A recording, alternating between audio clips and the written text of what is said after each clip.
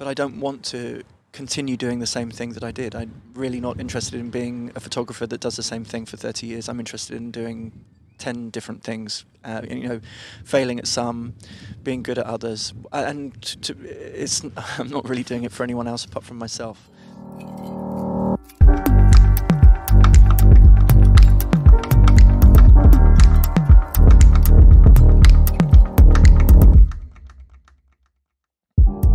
Street Unplugged by the Street Photo Collective Luxembourg. All right, hello to everyone, and welcome to this new podcast. I would say it's a very special podcast, as we are recording just in front of the Luxembourg Street Photography Festival, in front of the Rotondes. And well, my name is Marc Erpelding. I'm a member of the Street Photography Collective Luxembourg, and I'm joined by Veronique Fixmer and Patrick Hoffmann, also members of the collective. And we have the great honor to welcome Matt Stuart. Hello, Matt. Hello, good morning. Good morning. How are you? Yeah, feeling great. The festival has been fantastic. We had a great day yesterday. We had Julie Herdova talk, which was one of the highlights for me, and we had the French collective Fragment, which was fragmented, and and then in the evening we all got together and we went to an amazing African bar, which sold fantastic food. We had curried goat, and then we danced African style into the evening, which was unexpected, but really just such a great night. So for me, yesterday was the big highlight, and I've thoroughly enjoyed it. Okay. Yeah. Well, for the listeners, we are recording here in the morning, so Matt is. Yeah, I have my slightly croaky voice on. Okay. Maybe getting back to your conference. So for those that couldn't be there, it was a fascinating conference and great talk, and so I would be interested. Well, you showed some images, and as a kid you played music, and then as a teenager you were very into skateboarding. And how did you end up in street photography? So how did that come? Well, it's a good question. I think it was linked to the skateboarding in a way. I spent a lot of time on the street skateboarding, trying to make tricks on a skateboard in various places. In London, I used to skateboard in the South Bank a lot, which is a sort of very urban skateboarding sort of mecca. And I used to, eventually I got better at skateboarding, and people started to photograph me skateboarding, which was, I guess, an introduction slightly to photography and the fascination of that, and flashes going off and things. And anyway, once I gave up the skateboarding, I got a crappy job. The only job I could get was answering customer complaints in a call center, being shouted at every day of the week, and getting paid, but not necessarily the best way to get paid. And my dad bought me a couple of books, one by Robert Frank. It's kind of an overview of Robert Frank, Photo Posh, and one was an overview of Henri Cartier-Bresson. I think it was an Aperture sort of monograph, Best of Henri Cartier-Bresson, which is like, Henri Cartier-Bresson's greatest hits is pretty remarkable. And that was it. I kind of just fell in love with looking at these books and with whatever this type of photography was. And that was it. Skateboarding died and photography came into play. Matt, you spoke yesterday during the conference about the link between skateboarding and street photography, and I found it very fascinating. Maybe you can dig a little bit deeper into this. Yeah, absolutely. I mean, well, one of the things that I learned through the skateboarding is practice, which I know this sounds funny, but I learned so much through skateboarding about life. Far more than I learned at school. What skateboarding does, it's sort of an individual sport. It's not a team sport as such, but it's very democratic. There's rich kids, poor kids, black kids, white kids, girls, boys, everyone, just trying to skateboard. And the sort of support of each other is fantastic. But also the learning and the repetition of trying a trick, and every time you don't make the trick, you either kind of get pissed off or it hurts. And this really sets you up well for something as unpainful as photography, because you have to do exactly the same, but when you don't make the trick, it doesn't physically hurt. Obviously, it mentally hurts. But also with the skateboarding, you have to learn to throw yourself down a flight of stairs. And that's actually really quite a difficult thing to do, is to sort of have the faith to just throw your body down on a pair of wheels that are not attached to you and hope that you land. And it's a significant thing, I think, to do that, to really just let yourself go. And there's definitely a connection between that and photography as well. Yeah, exactly. When I look at your images, and especially from All That Life Can Afford from the book, and I think there are about 80 images in the book, and you mentioning trying and missing from skateboarding, and so I would be interested how many. I asked the question yesterday, and you didn't answer it then, so I'm going to reformulate it. How many weeks, months, years did you spend in the streets of London, walking there, and trying to find those 80 pictures that finally made it to the book? Well, actually, the new book's got 49 pictures. Okay. I got even more brutal. Well, yeah, it was an obsession, and I love the planes coming over, but I think it will be okay. Yeah, no, yeah. It was an obsession, and actually, I explain. Obsession is a sort of is quite a romantic word. It's actually an addiction to street photography. So I would do it every day. I do it as many days as I can now. I'm a father of 2 young boys, so I have a few restrictions. But I would do it every day. I started in 1998, and when I was doing it very early on, I was extremely addicted. I would do it every day, all day. But I had been doing skateboarding every day, all day, which was far more physical. Really, I would, and with the skateboarding, you kind of forget to eat and do all those teenage things that are just stupid. But yeah, I would do 8 hours a day every day. Yeah. And I did that from 1998 through to 2016. So it's quite a long time. 18 years. What kept you going? Generally, not so much the end product. And it's a sort of a cliche, but it was definitely the journey, not the destination. And so the walking, the going out and looking at people, listening to people, hoping in a positive way. And probably more than anything else, it was very good for my mental health.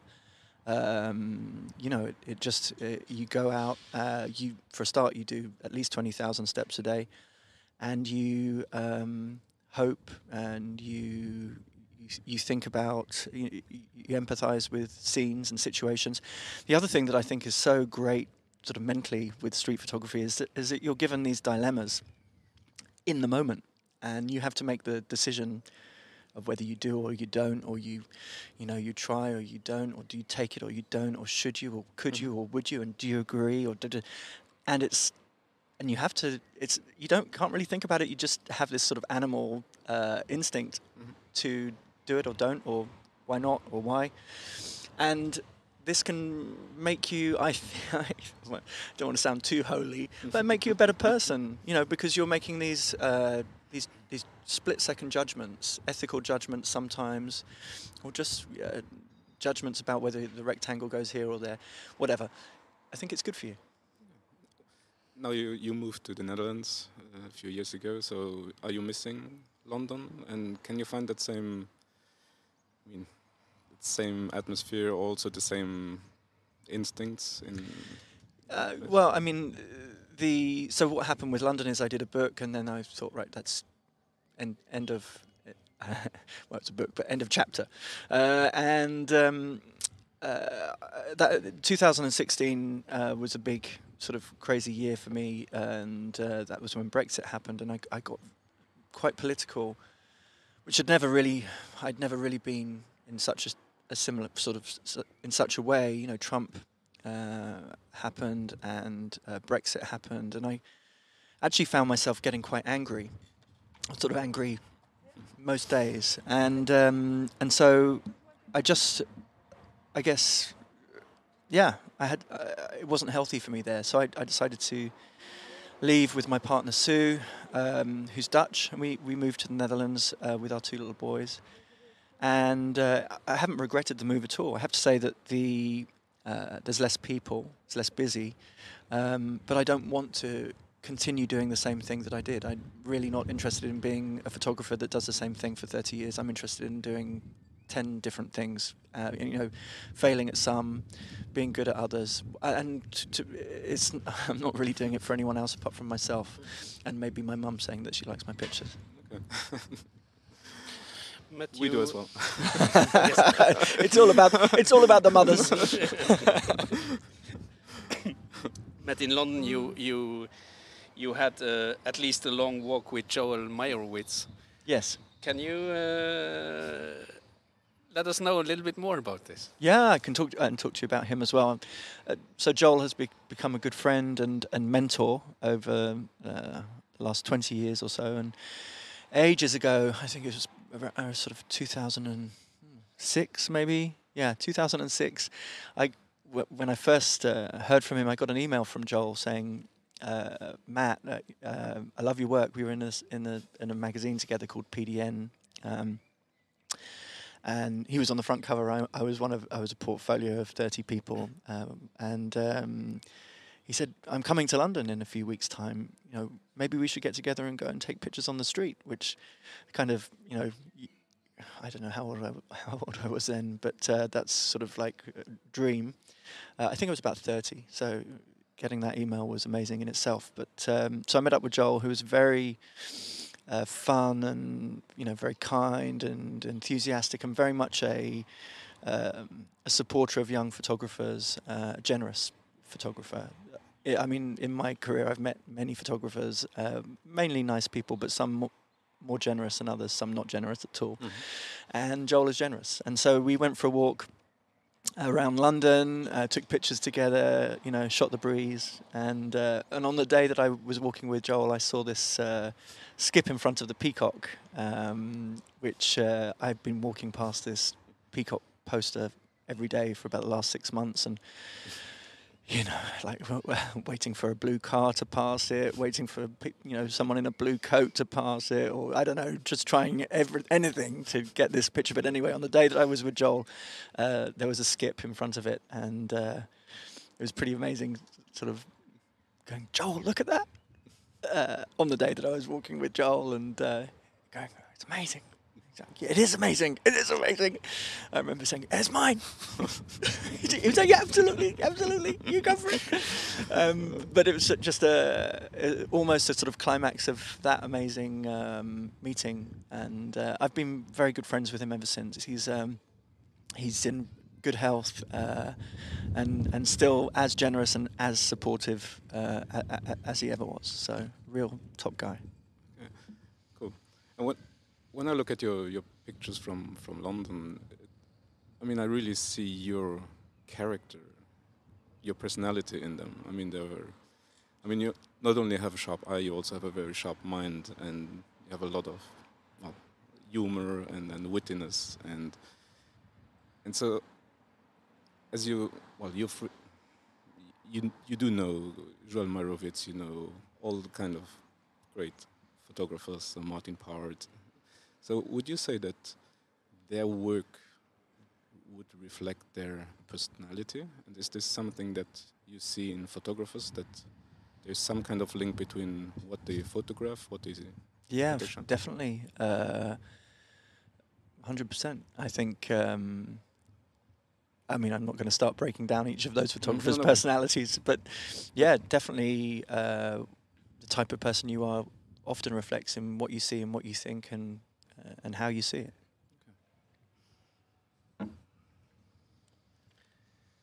Maybe another project you had, Tate Modern. How did this come? So was this an assignment, or is it? Yeah, I have it's this kind of interesting story. Very early on in my career, I was taking black and white pictures, and I on the opening day of the Tate Modern, which is 300 years ago, I went. Somehow I got a press pass, and I went and photographed in the museum and people looking at the museum.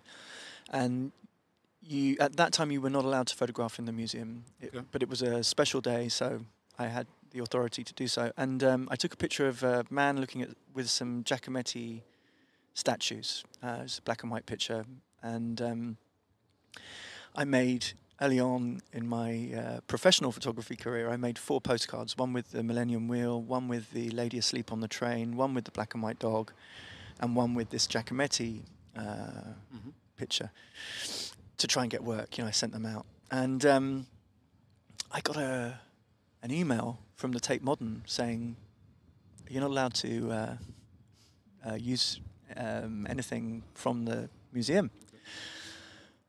You're not allowed to take pictures in the museum. Anyway, I said, well, it was on the day that the museum opened, and I was allowed to go and I'm not selling the postcard. I'm just sending them out.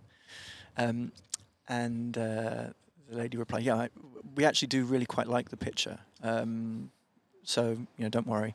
In fact, maybe you want to come and do some more of those pictures for us. And we give you the authority to take the pictures. So I said, yeah, sounds great. And so I was commissioned to photograph in the Tate Modern for a year or two. It was very relaxed. To be absolutely honest, I wasn't paid very much money, but it was something I would have done for free. And it culminated in a small exhibition at the Tate Modern of the pictures in the Tate Modern. So I've had an exhibition in the Tate Modern. But yeah, no, it was a real privilege. But also it's quite nice in museums because, and it's actually, to be honest, it's not a really difficult thing to do in museums. What you need to do is to really get to know the museum. It's exactly like the street. You need to really know every single corner, every single piece of light. But with the museum, you have to know every single piece of work, every single floor it's on. And so you just wait for people to come into the museum, and you might see someone interesting, and you sort of semi-follow them, or you go and wait by the piece of art that you think that they're going to correspond to, or and then every now and then there's some crazy thing happens, like, I don't know, I've seen this picture of the man stretching his back, or the man pushing someone into hell. Those pictures are obviously sort of maybe more special, but yeah, it's something anyone can do with a bit of patience and a bit of time, and as long as you're allowed to take pictures in the museum. I used to get a lot of trouble even then from the security guards, and I have to show them the pass. but you did make me miss the picture for telling me to stop taking pictures. Thank you so much. But no, it was a fun job. And you were a Magnum nominee. Yes. Yeah. And how did that come?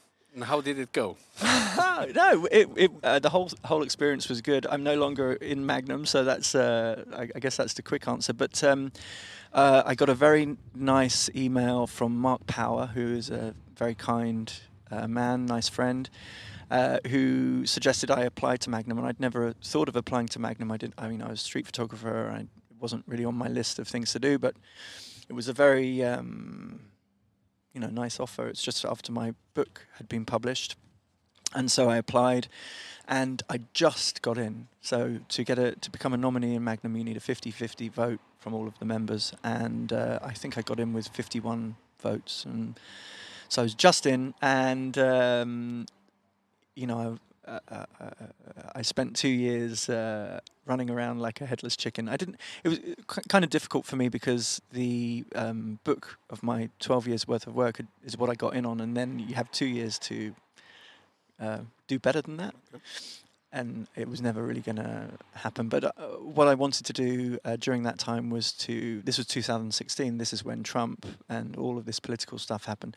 I wanted to go and explore that and explore America, so off I went. I photographed the inauguration with Larry Tal and Susan Marsalis, like, oh my God. And I had a great time there. I followed Macron on his presidential attempt, which was successful. I ended up at various sort of catastrophic events like mass shootings in America, and was commissioned by Time magazine to photograph the Vegas mass shooting. And yeah, I ran around and did sort of more photojournalistic things, which I've always wanted to do. But I didn't really expect to go much further in Magnum. And to be absolutely honest, I enjoyed the experience. I think the organisation was going through a difficult time. And so I found it a little bit stressful, all in all. So I was kind of pleased to have got in, had a look behind the great door of the Wizard of Oz, and then But left. at the end of the day, do you think it influences your work still today?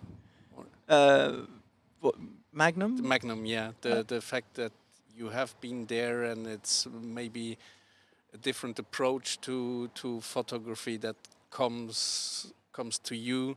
Does it still have nowadays an influence? I wouldn't say, to be absolutely honest. I mean, Magnum is a group of individuals. I don't actually see it as a group. So Magnum, no, but some of the individuals definitely influence me. And you learn how people work. I was working alongside people like Carolyn Drake, who I think is absolutely fantastic photographer, and very different, and a real unique voice in photography, and to see how she works. One of my very best friends is Trent Park, and I've known him for 20 years, and I know how he works, and the sort of level and energy that you need to put into photography to really, really do it seriously and be really good at it. So people like that, Richard Calvar, who was a very good friend, Martin Parr. I mean, just to see the amount of work that Martin Parr did or does is absolutely phenomenal. Not many people could work as hard as he works.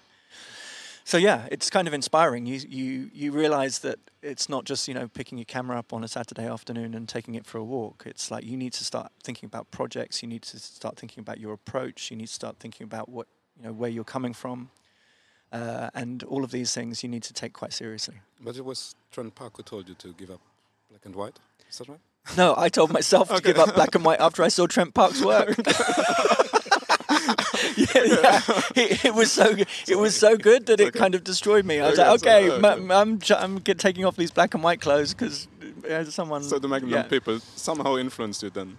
Well, yeah, I mean, but he wasn't in Magnum then. I just remember when I first met Trent, and we were corresponding with each other, obviously on the internet. I just remember him saying this was when he was absolutely on fire in Sydney, and he would he'd say, "Oh, I took this, last week," and it was like the white man picture. I don't know if you've seen the white sort of kind of cutout looking ghost picture, and then he sent the bus picture, the white bus coming, and by email. What do you think? I was like, amazing, yeah, a real inspiration, and a great guy, really great guy. Well, maybe this transition from black and white to color, how much does color trigger you in terms of taking pictures in the streets of London, for example? Color is it's probably the first thing that I see. Okay. So, if there's not a significant moment happening, color is the first thing I see. Significant moments happen rarely. And then you're not really interested you're just interested in capturing the significant moment, and then hoping that the colours correspond or are half decent. But I find photographing in colour is important for me, and that the pictures should be in some way colourful. I don't really, or at least, well, in the book there's a whole section that's pretty much black and white. But that's to do with the London weather. There's a whole overcast, slightly nondescript section, which is in the middle of the book, which is hopefully the part of the book that people forget. It's color is extremely important, and it is the first trigger. So if I see something colorful and there's potential for a good color picture, that triggers me. Yeah, because also when you look at your work that you did for the book Into the Fire, yes, it's, I mean, well, you can let our listeners know what's about, but I think it's a city that would really, many other photographers would have probably photographed it in black and white to give this atmosphere. And what does color add to? Well, I don't know if I agree with you there. I think potentially it lends itself to color. I haven't actually thought about it, but I would never go back to photographing that kind of place in black and white. And at that point still in my career, I'm a colour photographer. Although every now and then I photograph my family in black and white, but I keep that secret. Can you maybe just elaborate a little bit on the project? Was this for Magnum? Slab City. This was my the work that I submitted. I could have actually submitted and retrospectively potentially, like I say, I'm actually pleased not to be involved anymore. So I'm pleased that this work didn't get through. I was doing a lot of work on America and could have shown lots of America, but I still don't, quite frankly, think that would have been enough. I think there's all sorts of politics and weird and wonderful things going on in Magnum that probably, add to people's decisions. But the Slab City work was that final project, and it took 4 months. And to be absolutely honest, I really went for it. I lived in a van. I experienced a lot of things that most people would never ever experience or want to experience, or I don't know. I kind of went for it. I had a sort of let's totally completely experience this place as authentically as I possibly can, although I'm always going to be someone who can leave, which I was very aware of. It's in the American desert. It's a squatter camp, apparently the last free place in America, but it's probably not. And all sorts of wonderful and weird people live there in equal amounts. I have a question in regards to this. It's maybe something more a philosophical question. Is your Slab City work still a street photography work, or is it more documentary work? And maybe how do these two things collide? Really great question. Yeah.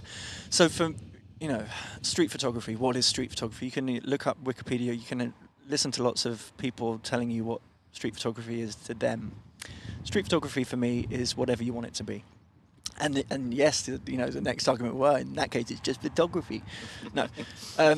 So I think it's about authentically being yourself in a public place, whether you are taking candid pictures, if you want to interact with people, as long as these are, genuine interactions in some way, it's street photography for me. And that's my interpretation of it. It's not the definition of it, because, like I say, there's so many, people who can, have access to Wikipedia and say what they say. But it's very hard to define. It's like street skateboarding, and in skateboarding, for instance, street skateboarding, it would be absolutely ridiculous to say, well, really, I mean, if you're wearing pads, it's not really street, is it? It's not really, pads is not street. And, if you're wearing a helmet, that's not street. And if you're going to do, do a flip on the street, well, that's not really that street, really, is it? It's like, shut up. Just go out and do whatever you do. Stop trying to define it. Bring it back. If it makes you happy, if you're proud of it, that's you. Thanks. Okay, and it's just really important to say that because Perfect answer. there's a lot of angry men sitting by their computers going, "Well, that's absolutely ridiculous." You know, there's some people who are like, you know, if it's black and white, it's not street. If it's flash, it's not street. If it's, you know, shut up. Why don't you just go and take some pictures? Thanks for the fantastic answer, man. It's okay. Just But by the way, Slab City Street. It's a mixture of, you know, candid photographs, interactions I had with people, portraits, landscapes. It's a bit of everything. do you think your photography is different from if you're picturing complete strangers in the street, like you did in London, from picturing people that you have been living, well, that you've been living with kind of 6 months? Is your approach, are your pictures different? Well, the thing with what was so interesting, and this is one of the reasons I was so pleased to find this place, is that Slab City had, you know, a maximum of 1,000 people living there, minimum of about 200, depending on the time of the year. And so you would have to get to know the people who live in this small town, whereas with London, which has, I don't know, 8 million people in it, very difficult to try to get to know everyone. So just by the geography and the populace, you get to know the people, and then you're in. And so yes, you can take candid photographs of people that you know, or haven't, or know of, or have, you know, passed in the street or whatever, and they know that there's some weird English guy with a camera hanging around, and to avoid him or not. And so just by how it is there, you do have to get to know people. And quite frankly, if you just turned up at Slab City and started taking candid pictures of everyone, you'd last, you know, a couple of days.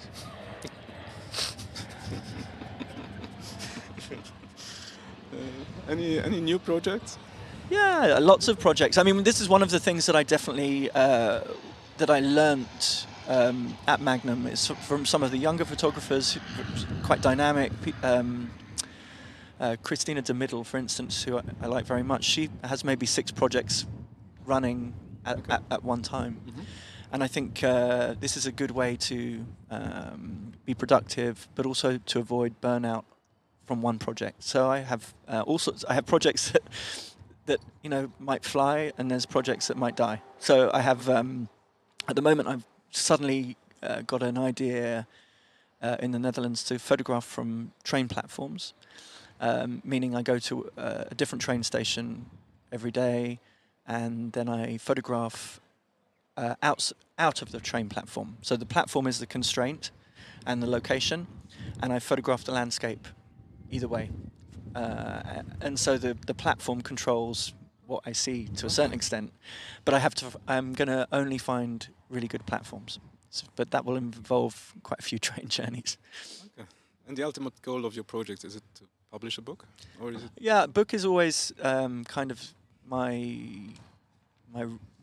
the best way for me to see photographs. I love photo books. I have a big photo book collection.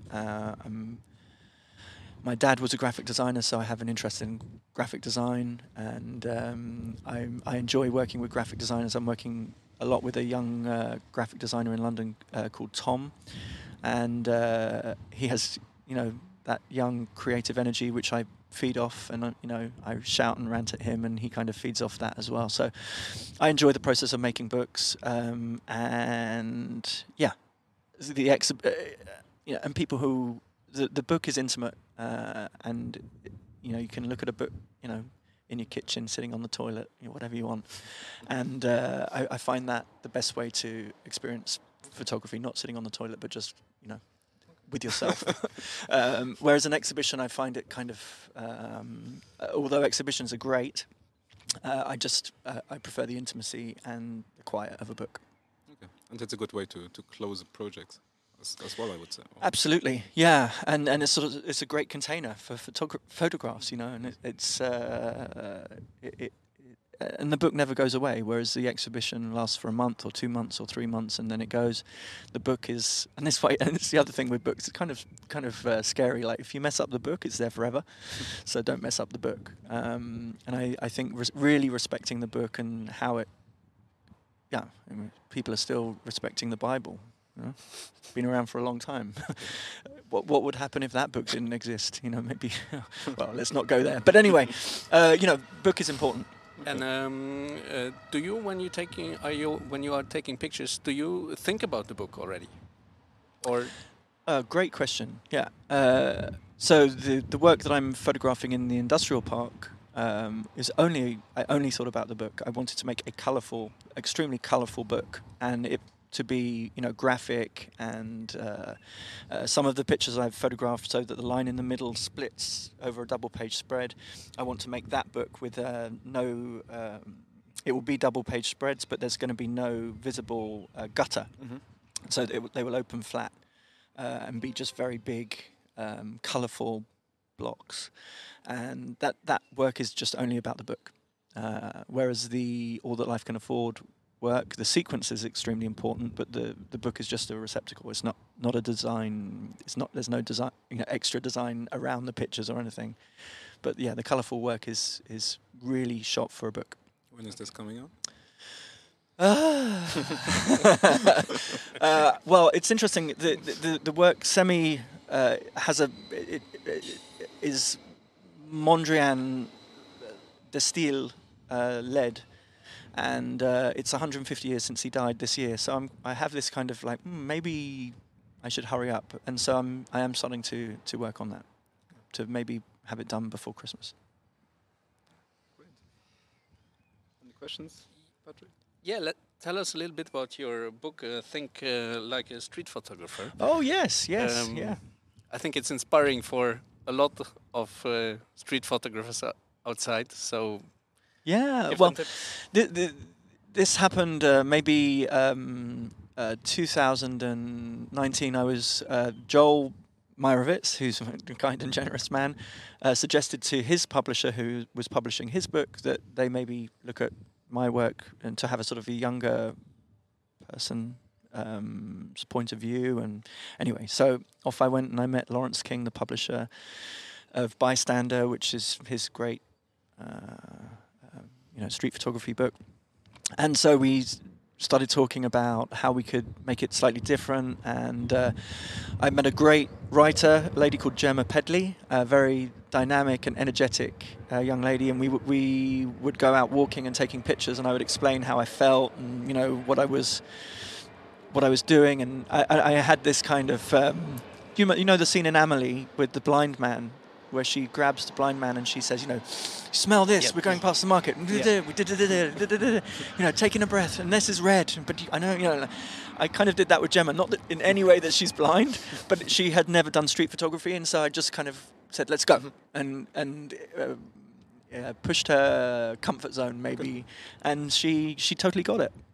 And so she did an initial kind of segregation of the chapters, and, you know, how we can split it, and because I don't have that kind of brain.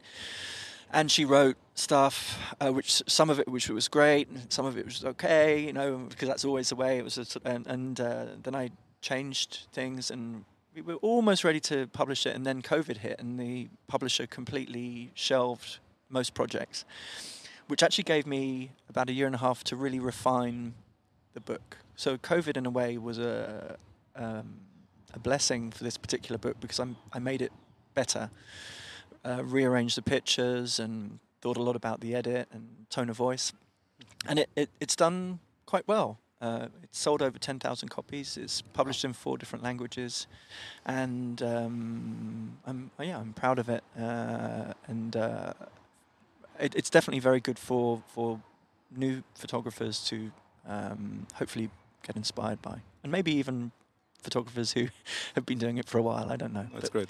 It's great to see how Matt Stuart thinks. Yes. Well, yeah. It's yes. I'm pleased that Gemma was able to make it coherent. Okay, I think we're running out of time a little bit, and you have to leave. Yeah, no, it has been such a great pleasure, and really one of the best festivals that I've been to. That's very cool. And I hope that you keep on going, and next year is even bigger and better. But really great energy here, and it's the amount of people that walked through the door was really overwhelming. I was like, wow, street photography is popular. So thank you so much. I really appreciate it. Thank you. It's really great having you. Thank you very much, Matt. Take care. Cheers. Thank you. Cheers.